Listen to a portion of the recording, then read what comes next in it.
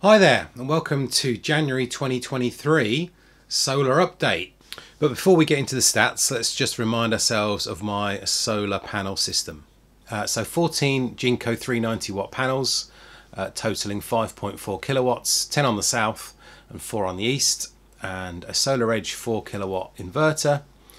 So that's the solar side. On the battery side, we've got the 3 kilowatt AC inverter and the 8 kilowatt Gen 1 Give Energy battery. And then of course I've got a few extra bits and bobs such as the My Energy Eddy heating the hot water, the Harvey and the Hub, and the Hypervolt EV charger. So the month of January 2023, what a month it has been.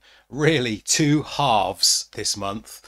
You can see here straight away the first half of the month from say the 1st to the 16th was probably what a typical January looks like.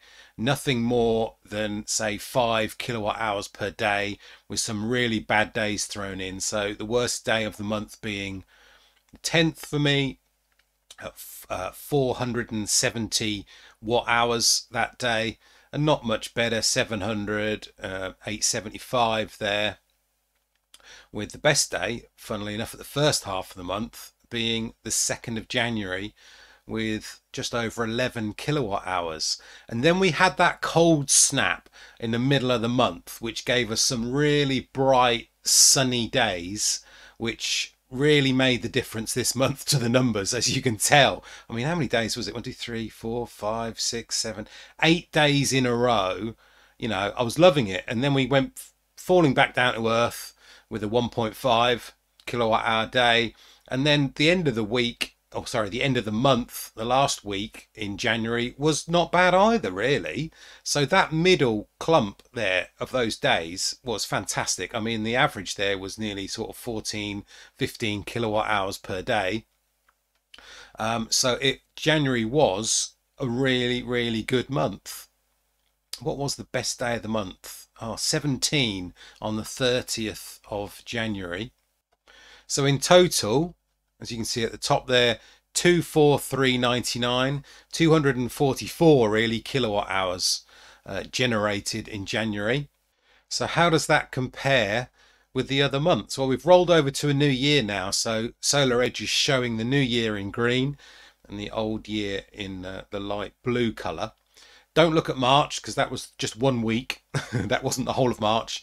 That was just the first week of when I had my installation last year. So January at 244, I'm going to say. Well, December, if you remember, was 166 and November was 180. So January has beaten November and December. On October was 476, so that was a really good month in October. So are we on the way up now? I mean, I'm really interested to see what February's going to bring. Is it going to settle sort of back down again?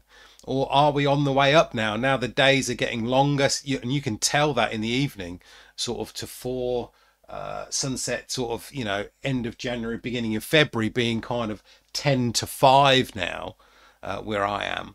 So those days are getting longer, more potential for sun, and I can see these graph is now going to sort of start going upwards, hopefully all the way to where April was last year. But it's going to be really interesting now to sort of fill in those blanks so I can actually get a full year sort of to compare against. So here's the Hypervolt dashboard. They've changed the analytics side of things. They changed the app, and I think they've changed the desktop as well version, because this is the first time I've come in. So we've lost the kind of line chart, and we've now got a bar chart. So these are the charges I've put in the cars for the last 12 months. So as you can see here, January we did charge a little bit more than we did in December. December's was 295 and November's was 298, and we've actually put in 326 this time. I don't think that was because my wife charged her car overnight more. I think this is because of the extra solar that we had in January. I've put more in my car for free from the solar panels. So what do we say, 295, something like that? Yeah, 326, so about 30 kilowatts has gone into my car from the solar panels in January. But overall 326 is what we used in kilowatt hours in January on the Hypervolt. So this is the My Energy account. This is where you can log on online and see what your devices are up to if you don't want to use the app, or in conjunction with the app really. So the Eddy here for the month, we used 5.7 kilowatt hours in total. I haven't been having it on overnight or paid for. This has all been free. This is all solar. So I've just been turning it on again a little bit more. I did turn it off sort of in December and let the boiler heat the hot water, but I've sort of found that if you have the sort of boiler turned off and then you use a bit of hot water, the Eddy can kind of keep it topped up. So on some of the sunnier days, obviously second half of the month, you know, we've been putting in a little bit more, just to, so when the sort of hot water tank heats up to full temperature and cuts off, and it says max temperature reach, just kind of keeps it topped up. So 5.7 kilowatt hours has been used by the Eddy. So this is how much electricity was exported during the month of January, as shown on the Octopus Energy dashboard. So this is the full month. As you can see, the first half of the month sort of mirrors, well, the whole month really just mirrors what Solar Edge have showed me on the production of the solar. So the first half of the month was very low export, barely, sort of nothing really, 0.14, 0.16 of a kilowatt hour. And then in the second half of the month, as we produced more solar, we've exported more solar. The highest day there, 3.4 kilowatt hours, another 3.1, and some 1.3s. I try not to export too much really. This is just when things are kind of ramping up and down. And sometimes I may kind of not notice that we're exporting, and then I'll kind of rush and try and turn something on and use it, as I'm at home kind of most of the time.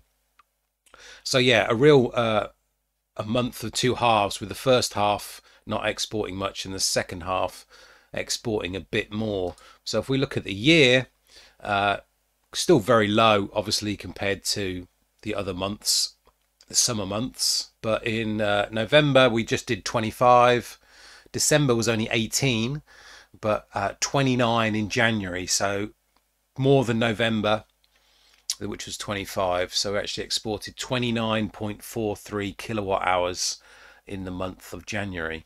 Right, so this is the electricity usage, what I imported from the grid in January. As you can see here, this isn't broken down into what I used overnight on Cheap Octopus Go and what was the standard day rate. This is just everything totaled up. So we've, as I said before, we've just been putting 18 kilowatt hours in the car kind of every night, and also filling the battery up with the 8 kilowatt hour battery. So on a standard day, you'd think it would be 8 plus 18, so 26, plus a little bit when it's kind of running overnight during those hours as well. So for instance there, 26, 26, 29, 27, 27. That's like a full night with the car and the battery. And when the car's not kind of charging, then you'll see lower values of kind of 8 to 10 really, when we're just filling up the battery and things like that. So a very standard kind of month for that really. That doesn't really change at the moment, especially this time of year. So for the year itself, as you can see, it is very similar. So November's was 547 in total. December's was 601, so it's a little bit more. And then January was 585.1 kilowatt hours in total, coming from the grid. So let's have a look at some numbers now. And this is one of the numbers that, if you've seen my videos before, I've been really interested in, because I need to know if I need to buy another battery. And at the moment, it's still not looking like it's going to be worth it at all. So this is the battery shortfall number. This is where the battery ran out of power in the evening. So I downloaded my Octopus Energy data, ran a query on it in Access, and found out that I was looking for basically any power that I imported between 8 p.m. and midnight 30. Why midnight 30? Well, that's when my cheap rate starts again and I start filling up the battery. And, you know, I have never run out before 8 o'clock in the evening.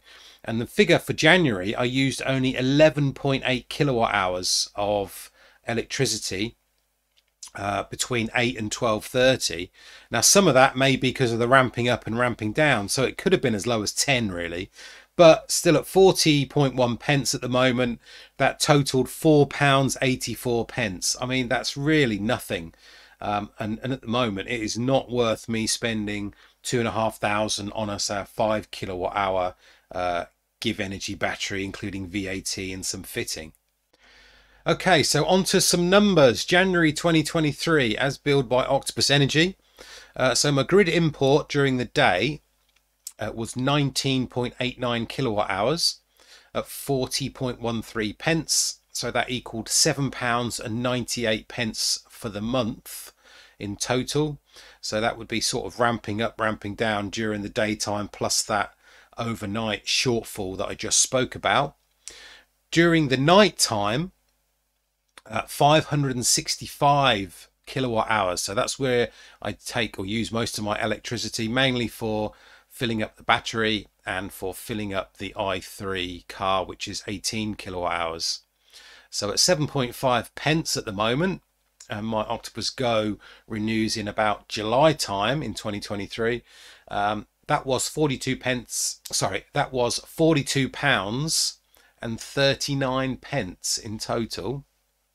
So not bad. And that is actually £10 less on electricity than December. So not a great saving for the amount of extra solar I've had coming in, but I've been using it. You know, really, I think I've just been putting that extra solar in my car, to be honest, or doing more things with it. So we exported 29.43 kilowatt hours at 4.1 pence, and that equaled £1.21. So the electric spend 50.37 in total, minus the £1.21, gives me a total of £49.16, not including the standing charge, which I'll come on to in a minute. So that covered the use of the workings of the house, some hot water, a little bit, as you saw from the My Energy Eddy, and filling up the i3 whenever it needed it. So just quickly moving on to gas. Now I know we're talking about solar and electric, but I have been keeping the tabs on my gas. So the 1st of Jan to the 31st of Jan, I did a meter reading in the morning of the 31st of Jan. So I'm sort of calling it 30 days really. 2,850 kilowatt hours at 10p.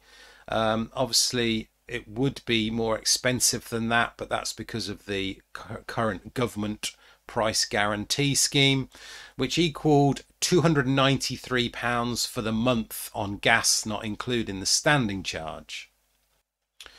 So for the whole month, the gas was 293.84, the electric 49.16, as I've said, and the standing charges 26.84 pence a day times 31 gives us 8.32, and the electric 37.65 pence a day times 31 days is 11.67.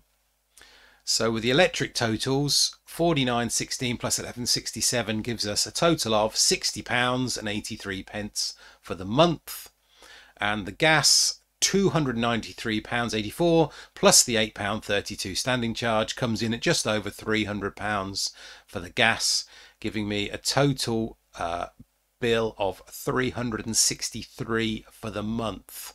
But you can see there, obviously, if it was summertime, that gas £300 would be zero, and I would just be paying probably £60 for the electric or less.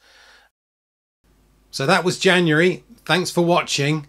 If you liked the video, give us a like, and don't forget to subscribe to the channel, and I'll see you soon.